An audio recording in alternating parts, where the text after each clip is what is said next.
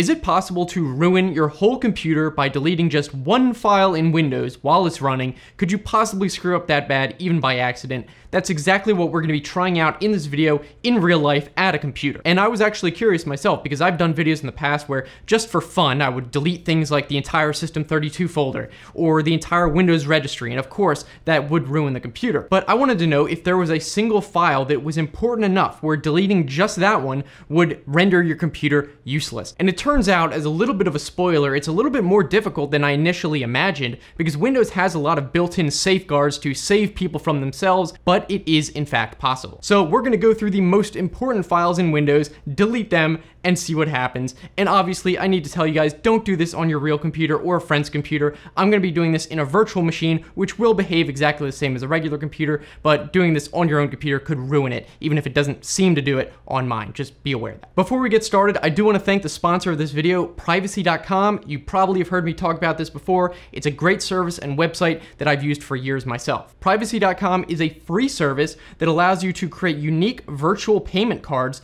to buy things online instead of using your real card everywhere, therefore protecting your banking and identity information. You can do things like creating single-use burner cards or so-called merchant cards, which only work at one retailer, so the card won't work anywhere else, even if that number happens to get stolen. Plus, there's other features like setting limits on cards, so you'll never have to worry about getting overcharged. There's card sharing, a Chrome extension that can autofill card details, and also iPhone and Android apps. And for a limited time, if you sign up now by going to privacy.com/TheoJoe, new users are going to get $5 for free to spend on your first purchase. So yes, it's a free service and you're getting a free sign-up bonus. Pretty cool. All you'll have to do is link a checking account so that, you can actually pay for stuff that you buy. So again, be sure to go to privacy.com/TheoJoe, and you can also check that same link in the description. And now, without further ado, let's get to the fun part of trying to ruin another computer. So the first file that I thought for sure would actually ruin the computer is the Windows kernel file. So the kernel of Windows, and really any operating system,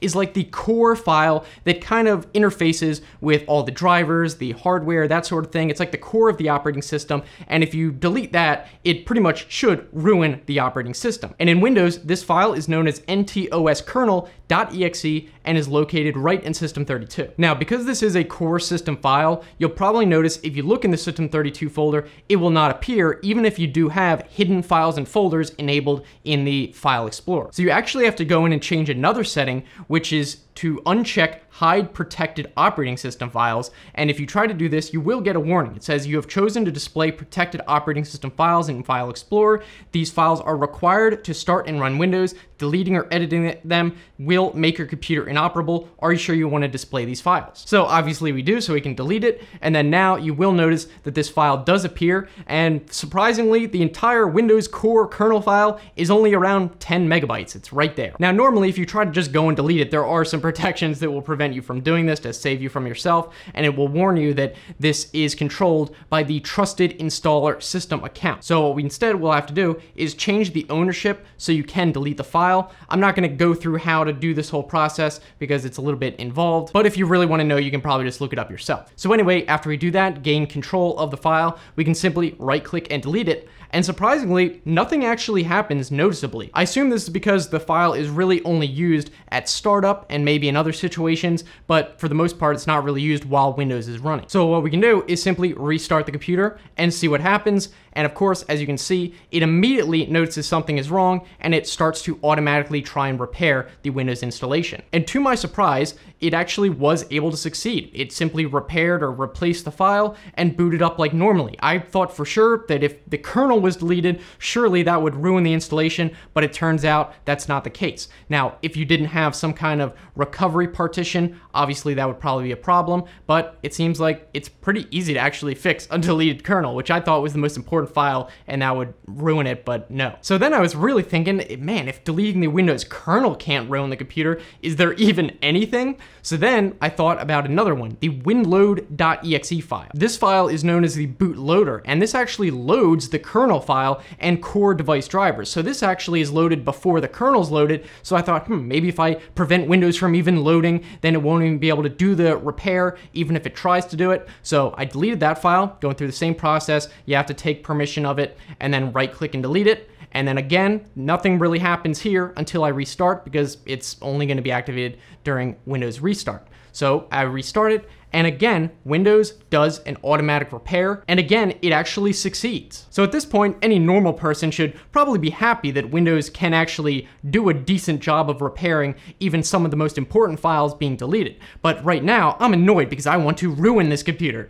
So the next one I tried is hal.dll. This is a critical DLL file, which is known as the hardware abstraction layer, and this is basically how the computer connects the kernel to the hardware, like the CPU and the chipset and stuff. So then I was thinking, well, maybe if I delete this, then again, if the operating system can't even connect to the chipset, then maybe it will fail to do the repair. But sure enough, when I delete it and restart it, yes, again, this is able to be completely repaired using the automatic repair tool. So next I thought, well, you know what, let's try and go after the registry, because I remember in one of my old videos, I tried deleting a bunch of the registry keys in the registry editor, and that did actually ruin everything. So what I did is went to the actual registry file for the system keys, which is just called system in System32, but unfortunately, I was not able to actually delete this file because it was in use. And even after trying several things, like trying to use the command prompt to force Windows to delete it, it simply would not cooperate because it was just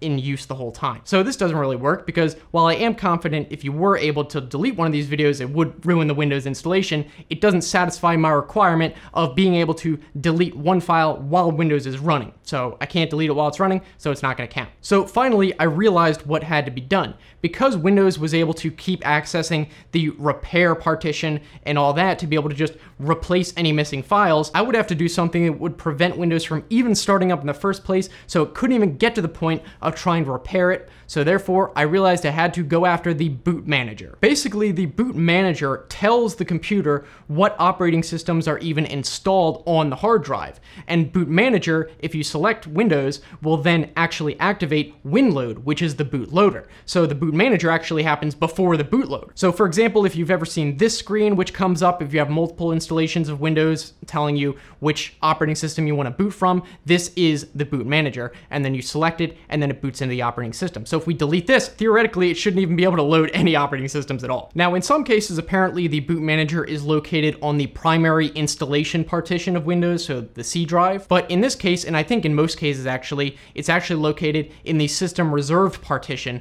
which is created when you install Windows. And this partition is normally not even visible. If you go into the disk manager, you will see it's there, but it will not have a letter assigned to the drive. So what we can do is just add a letter and assign it to drive so we can access it through File Explorer. And normally, if you look in this folder, it will look completely empty because these are all hidden system files. So again, you do have to enable File Explorer to show system files and hidden files. And once you do that, you'll then see that there are several important system files in here, including the file that's just called boot manager, which is one of the very first things that the computer even looks at. So no surprise, this file is also protected by Trusted Installer, so we take ownership of that, just delete it, and now we can restart for the moment of truth. And sure enough, this time around, it doesn't try to repair Windows. We simply get the error, an operating system wasn't found. Try disconnecting any drives that don't contain an operating system. Press Ctrl-Alt-Delete to restart. So now Windows is unable to repair the installation because as far as the computer understands, there's not even a Windows installation to repair in the first place. So it looks like we have succeeded. We have made the computer unusable by deleting just one file. It took a little bit of work, but we have done it. Now, is your computer technically ruined beyond repair? Well, no, not really, because the Windows installation is still there, all the files are still there,